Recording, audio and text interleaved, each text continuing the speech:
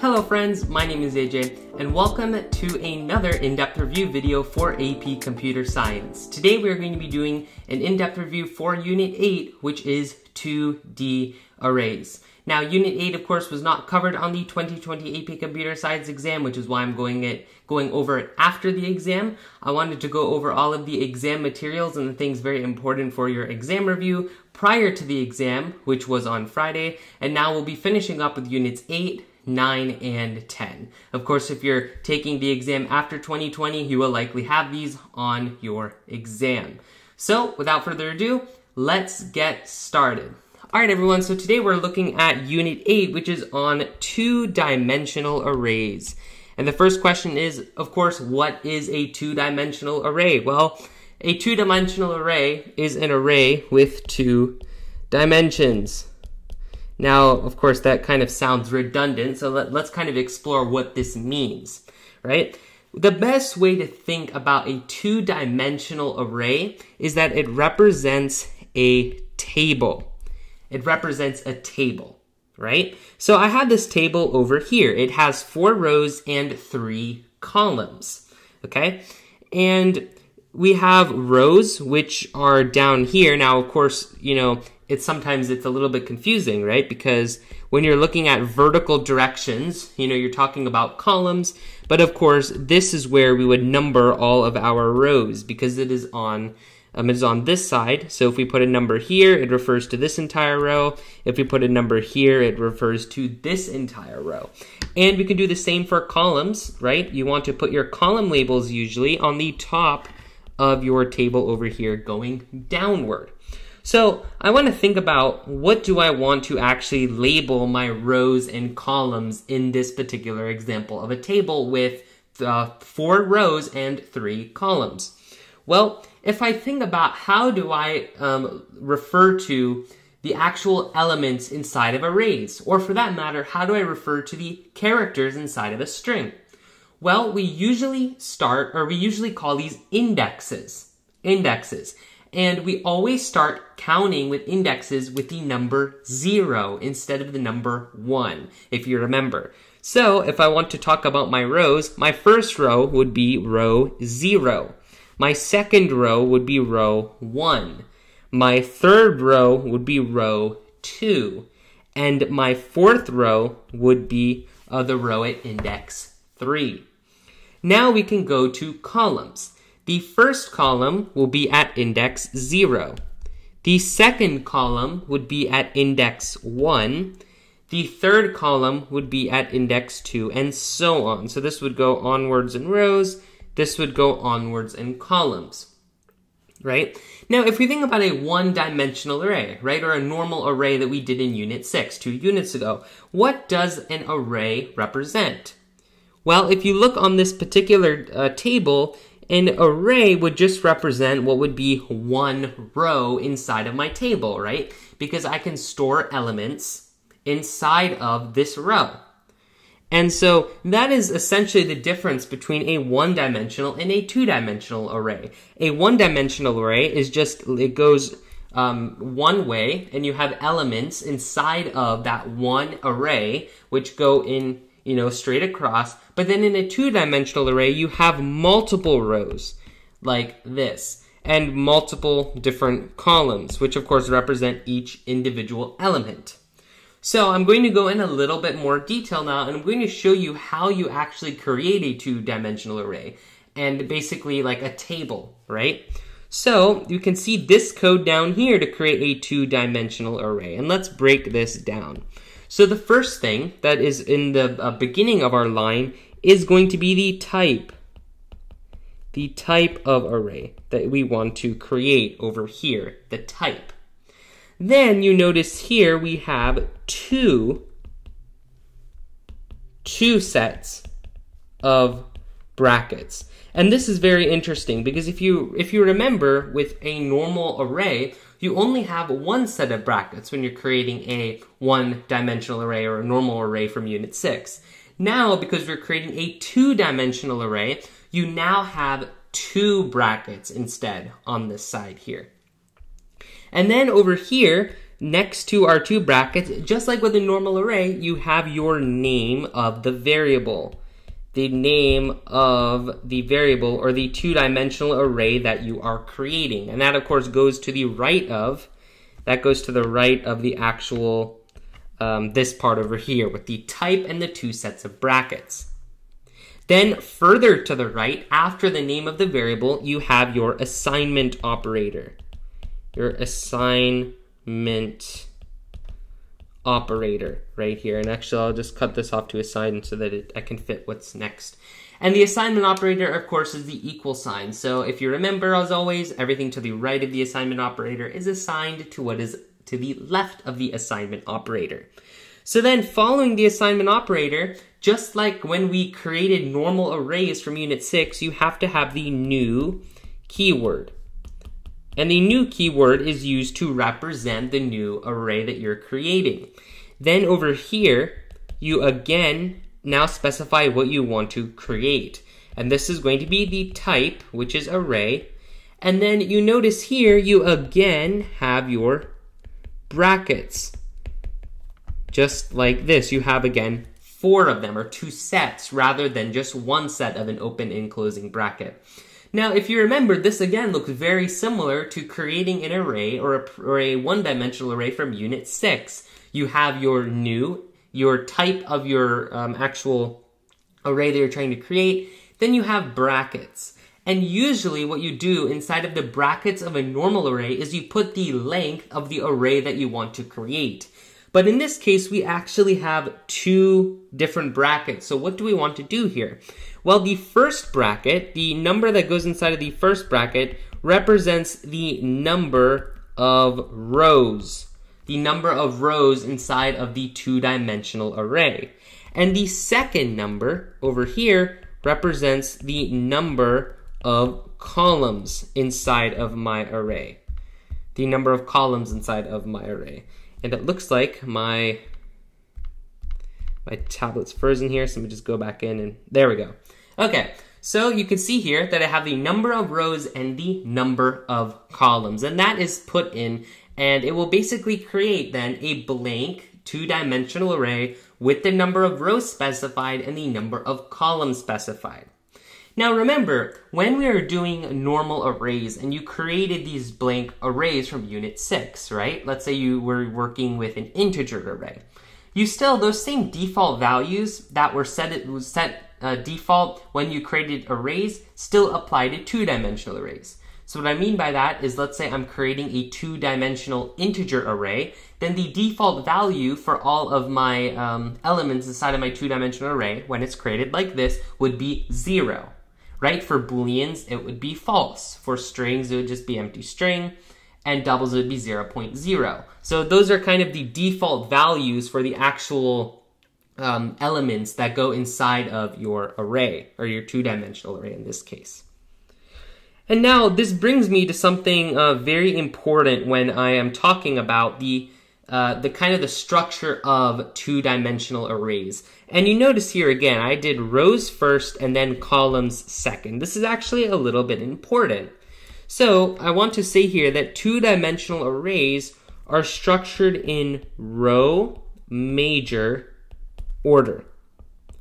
Row major order. Rows first, columns second. And what does this mean? This basically means that columns are stored in rows. Columns are actually stored in rows. So what do I mean by this? Well, you can see down here that looks like this is frozen again. All right, there we go. I don't know what's going on today. So over here, right, I have one outer array which stores all of my rows. My outer array here, so outer array stores rows. Just like that. And you can see, for example, that this is an entire row, and it stores all three of these rows in that outer array. And then the inner array over here, the inner arrays actually represent and store the columns. And what do I mean? Well, if I look at each individual row inside of my, overall bigger array, each individual element technically represents its own column, right? This element represents the first column, this element represents the second column, and this element represents the third column. And this, of course, would be the same for all of these, right? And for every single row. So every single row, for example, every single row's first element will represent the first column. And that's what, when stacked on each other like this, it actually creates that main overall column. And the entire purpose of the row major order basically talks about what you're accessing first, right? So like when I do this, or when I'm actually accessing values or creating values, the first thing I do is I look at my rows first. Then after that, I look at the column. The column is inside of the row, right? It's not the opposite way where rows are inside of columns, where you access the column first, then you access the row in that column, right? It is that you access the row first, and then you look for the column second. And that's all row major order means. Now, there is something called column major order, but Java does not use that. So now let's take a look at actually accessing elements inside of our two-dimensional array. So you can see here I have this system.out.println, and then inside of my print statement, I have var name, bracket 0, bracket 1. So the first thing that is here is going to be the name of your array name. That, of course, you want to get a value out of. Then over here, you can see I have my brackets again. I have my brackets. Looks like my thing is stuck again, so I'll have to figure that out, why it keeps getting stuck like this. And then in here, I have my row index. And then here, I have my column index. So what this means is that in order to access, for example, the first element in my two-dimensional array, or column, or the first row, first column, I would want to put in 0, 0, because I want to use the indexes. If you remember, again, I'm going to have to close out, reopen. If you go up here, right, I refer to my first row, or all of my rows, indexes start at 0, just like the normal arrays. So to access first row, first column, I'd have to look at the first row across like this, and then the first column, and that will access my value right over here. So that is why, again, this the same with strings and with arrays, where the first element, or the first character for the strings case, is located at index 0.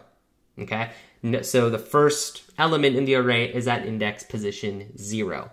Now I want to talk about this. What if I just use my variable name and then one single bracket with a number?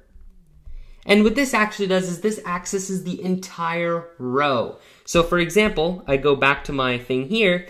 If I were to put array 1, for example, it's going to take and return this entire row, the entire first row. And it's going to actually take that first row as an array, a one-dimensional array.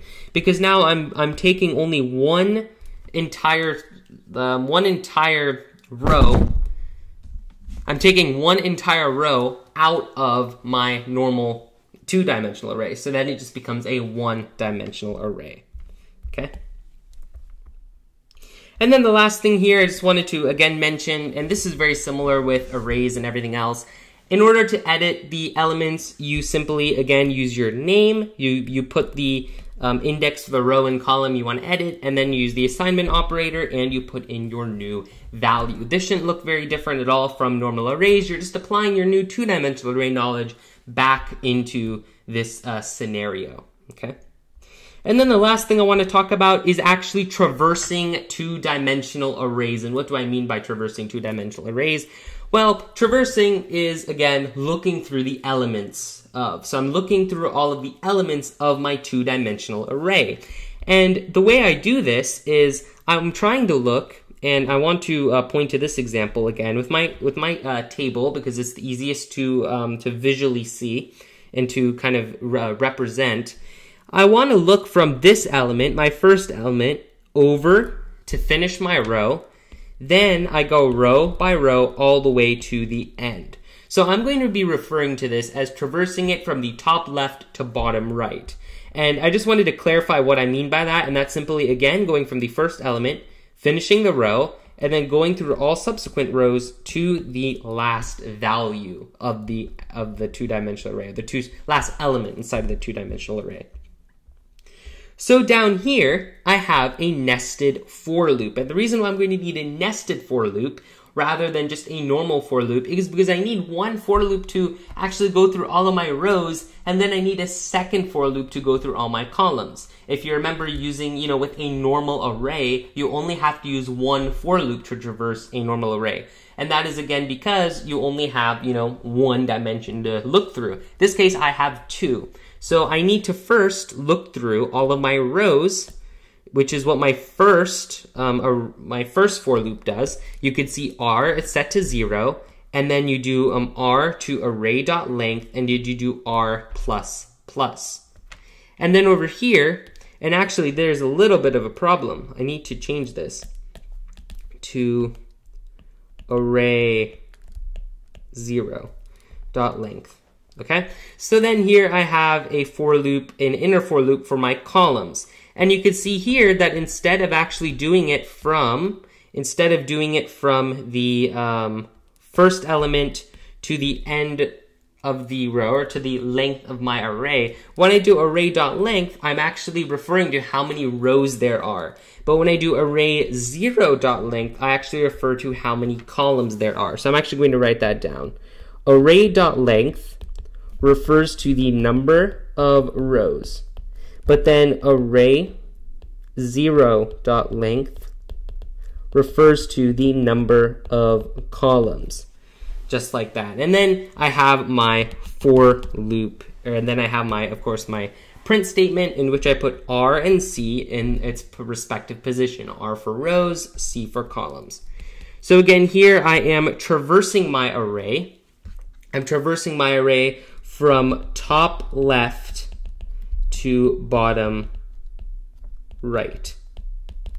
And then lastly, down at the bottom, and this is stuck again. I don't know why it keeps getting stuck today. Maybe it may be a new bug in the actual version of this app. I'm going to try to figure out why it continues to do that. Down here, you can see that I have a different type of way to do it. And it's still traversing it from the top left to the bottom right. But this time I'm using my for each loops, also sometimes called enhanced for each loops, or enhanced for loops. So what I do here is I am trying to get one element out of my array. And the element I actually get out of my outer loop is the entire row. And remember, the row is going to be stored as an array rather than a specific value. So now that I have my row inside of an array, I can then do another for loop to get each value outside of my row, and then I can simply print out the value. So again here, this is going to use for each loops rather than for loops. And you can see this is a little bit more concise in the way it's written. It may be a little bit easier to read for some also. And it's pretty useful to be able to use. And because, for each loops, always people like them because you don't have to deal with bounds and stuff. It just looks through. And so in this case, you will avoid bound errors when trying to traverse arrays.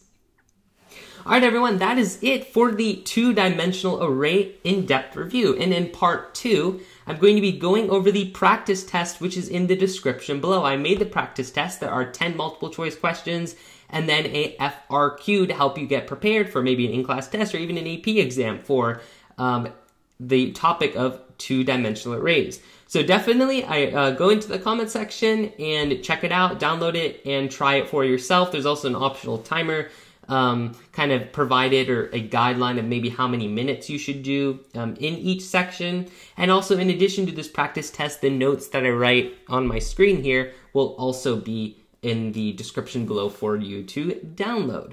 So if you do the practice test, definitely check out part 2 and I'll go over all of the answers for it and also an explanation for the answers. If you'd like the video, feel free to like and subscribe for more content. And as always, thanks for watching.